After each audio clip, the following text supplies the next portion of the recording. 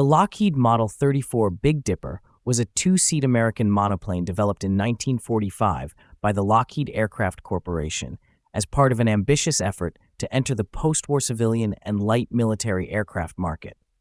Designed by John Thorp, who had previously worked on the smaller Lockheed Model 33 Little Dipper, the Big Dipper was conceived as a flying jeep for the United States Army and a light personal airplane for the civilian market.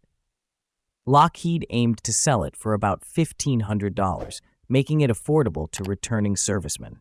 The aircraft was built at Lockheed's Vega subsidiary in Burbank, California, and carried the internal designation V306.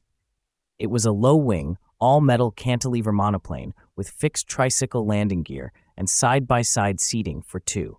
Its most distinctive feature was the rear-mounted Continental C100 engine, positioned behind the cockpit and driving a two-blade pusher propeller through a long shaft. The cooling air intake was placed above the fuselage. Thorp also introduced a fully movable horizontal stabilizer, later patented, making the Big Dipper one of the early aircraft to use this design.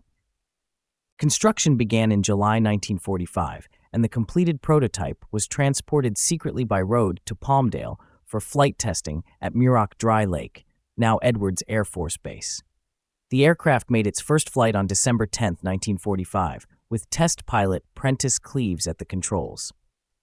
Early flights revealed good handling and stability, though a tendency toward wing root stall at low speeds and high angles of attack was observed. After roughly 40 hours of testing, the aircraft was returned to Burbank for planned wing root modifications. On February 6, 1946, during a test flight from a short, steep runway chosen to maintain secrecy, the prototype stalled on takeoff and crashed. Cleaves and project engineer Frank Johnson survived, but the only Big Dipper was destroyed. With the civilian lightplane market collapsing due to a post-war surplus of military aircraft, Lockheed canceled the program.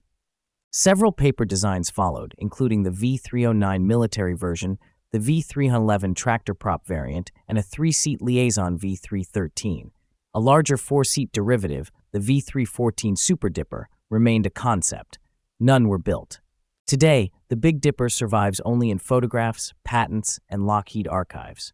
Despite its short life, it remains a fascinating example of Lockheed's post-war experimentation and Thorp's inventive engineering, an early attempt to combine compact design, innovative propulsion, and everyday practicality in a true flying car.